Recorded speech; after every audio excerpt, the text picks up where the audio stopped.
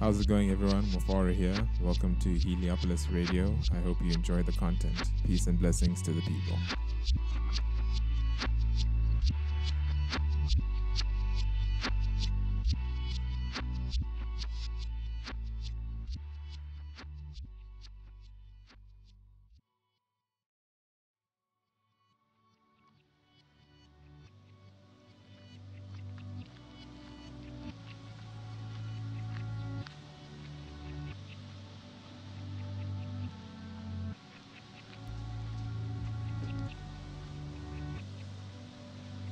How's it going, everyone? Mufara here. Welcome to Heliopolis Radio. Thank you for tuning in. I'm hoping you've had a good week thus far. We're going to be continuing with the Your Body Speaks Your Mind podcast series. It's by Deb Shapiro. The book is called Your Body Speaks Your Mind by Deb Shapiro. And it's actually also, the subsection is understanding how your emotions and thoughts affect you physically. There's a lot of self-help books out there, and it's a very saturated industry, but this is one that definitely forced me to do some honest reflecting, and that's what I liked so much about this book. It was actually given to me as a gift for my birthday by a family friend, and I don't know what emotional state I must have been in to have warranted receiving this as a gift, but it was a gift indeed. And so, I'll just be sharing some of the chapters that I read from the book and some of the interesting points. I felt that the book forced me to be a bit more honest with myself and my personal reflections, and I think any book that does that is a pretty decent one. Obviously, that's my personal opinion, but let's just jump straight into it. So, the name of this chapter was The Language of Your Thoughts and Emotions, and it starts off by saying, "As you think, so you become. Your thoughts are seeds that germinate and grow. The seeds take root and begin to influence and shape the cell structures of your physical body." I would agree with that statement simply because we've seen in certain, when you're in a certain emotional state, a mental state of stress, anxiety, at least you can see examples of this. Your digestive system shuts down, your adrenal activity increases, you produce more cortisol simply because of the mental state that is invoking this, response within your body. And so, she also goes on to say that illness can be seen as a learning experience and an opportunity to deepen your relationship with yourself, which is very true because, once you're ill, the body is a mechanism for you to carry out whatever functions you need to in daily living. When that's compromised, you have no choice. You have to figure out what's causing this internal disharmony within yourself. So she goes on to say the most common blocks are the negative attitudes that a lot of people carry around them all the time. And being a perpetrator of this myself, guilty as charged, your emotional baggage and your bullshit, it weighs down on you, and it starts to, people pick up on it. They pick up on your tendencies and your vibes, and they even, your honest friends will even call you out on it. So, she goes on to say that although such factors start within the mind, they quickly manifest in the body, becoming a stiff shoulder, a sluggish liver, potentially cancer, or any other illness. She also takes into consideration environmental factors and genetic influences. So with regards to environmental factors, she states that the immune system needs antigens to stimulate a response and build greater immunity. When confronted with an external factor such as a virus, there will be little or no resistance from the immune system. So she encourages, nature has equipped us with an immune system that needs to be tested, essentially, and to develop itself and its resistance to any external factors that might affect it. And so, and also she states that chemical pollution is rising at an alarming rate in our internal and external environment, such as things as our foodstuff, it's creating long-term difficulties such as chemical intolerance. She goes on to state that we cannot treat our crops, animals, and air with chemicals and continue to pour chemical waste into the ecosystem. You can introduce some limits on the amounts of toxins you consume through foods that you eat and your lifestyle.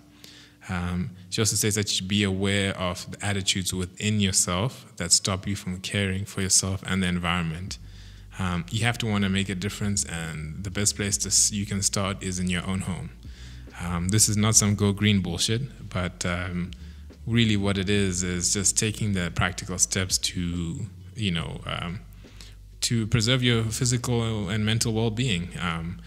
We're ultimately living organisms on this planet that we live in harmony with the environment, and how we interact with that environment will have an effect on our well-being. With regards to the food and lifestyle, the food and the lifestyle, this is not about any fad that's out there or whatever, diet obsession that's there. It's just about trying to eat more sensibly, in terms of the quality of whatever your food preference is. And actually, continually being disciplined in that facet. Obviously, we know we have financial restrictions. We have a whole bunch of things, but trying your best to navigate around it, which starts with your own home, really. That's a very reasonable solution in my mind. And so, with regards to genetic influence, she states that diet, exercises, and lifestyle, all of which in turn create strength, resilience, and good health, thus counterbalancing the effects of genetic predisposition. We all have a genetic baggage, not predisposition. We all have a genetic baggage that we carry from our family line, and it's just about how we handle that at best, If you know that diabetes runs in your family, then maybe considering a low GI diet, that's a practical solution you can take, rather than, maybe eating and having a lifestyle in which you consume foodstuffs that are pro-diabetic and saying, it's just in the family. There are certain factors that you can take and you can control within yourself. She also states that saying things like, "I know I will get this illness because my mother had it, and so did my grandmother," it encourages a sense of fatalism, which is, it's unhealthy again. And the body hears and responds to your thoughts and words. So with regards to psycho-emotional factors, this is one where I was really kind of warped in. She states that emotional pain is just as real as physical pain, and long-held resentments such as anger, bitterness, hurt, fear, guilt, and shame all play a role in debilitating your energy. You may spend many years building a wall around your heart in order to protect it from being hurt. But in doing so, you also wall off your own feelings of love. And I didn't know that actually X-ray imaging provides evidence of periods of slow or minimal bone growth corresponding to times of isolation in a child's life. So it's interesting, especially with how emotional pain feels, being just as real as physical pain. We've seen in, instances of heartbreak where there is no physical pain or harm that's, inflicted, but the damage, the effects are so devastating, you start to think, this may be worse than physical pain itself. She also shares a personal story, which I found interesting. She stated that my mother had 4 children, of which I was the oldest. There was always a sibling who needed more attention than me, and my enduring impression is of neglect and of neglect of my emotional needs. In rejecting food, I was confirming the rejection I was feeling inside. And so, we all have different family dynamics, but it's interesting to see, not interesting, but it's powerful to see how these events, they leave a subconscious impression on how we end up acting and behaving in response to these events without not even being aware, unless we've done the personal reflections or the work internally. And so it's important, I think, especially if there's been any difficulties within, the childhood, within the family dynamics. And she also goes on to, in the next subsection called repressed, ignored, and denied. Every emotion that is repressed, inevitably due to our experience, every emotion that is repressed is inevitably due to our experience of love. Either being hurt and rejected by those that we love, or simply not being loved at all. And that's a tricky one because everyone, again, the family dynamics is different and the nature of love is different. So it's very subjective, but it's important to maybe look into those feelings, and ask yourself some questions regarding that. And some of us, we come from places where you feel you must appear perfect, simply because you inherited this from your parents. I can't speak for everyone, but I've noticed that in certain family dynamics, the parental figures or structure are very, very strong-willed individuals who have very little emotional compromise or strong emotional resolve, just simply because of upbringing and generational differences. But ultimately, it's hard to replicate. No product is a perfect replication of where it came from. And so, it's important to look at these type of dynamics. She recommends that, can you find patterns of repression in your family? Are there any unresolved family problems or hidden secrets? And coming from an African family background, not African family background, but an African family dynamic, there's a lot of that. There's a lot of that nonsense that's going on because, there are always things that are unspoken of. There's always drama and there's always an elephant in the room.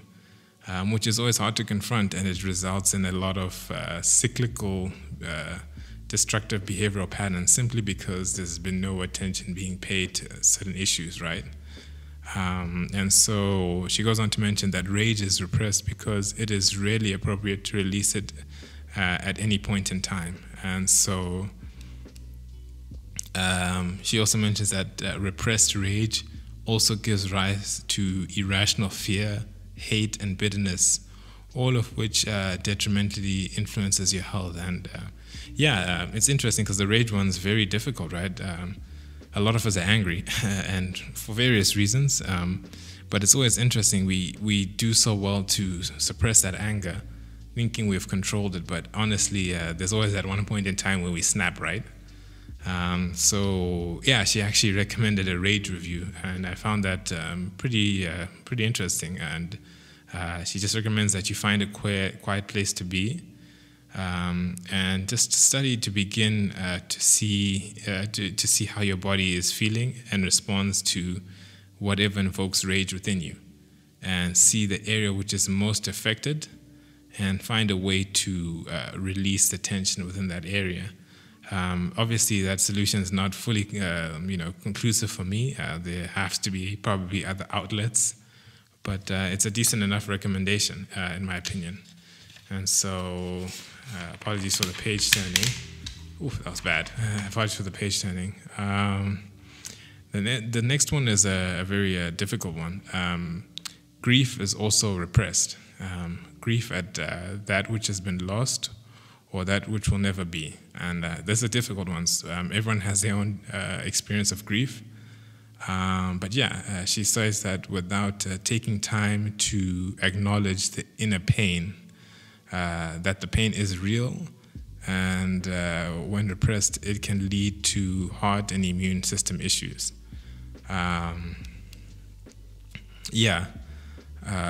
It's difficult because, most grief is, they always say that grief is most felt within the heart more than anything. And so, be it a heartbreak, a separation, a loss, there are many forms of grief, but that one's the one which manifests obviously the deepest. And so, she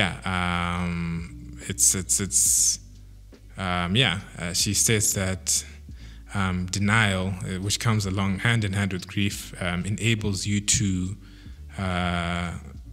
convince yourself that everything is fine and that there is no problem.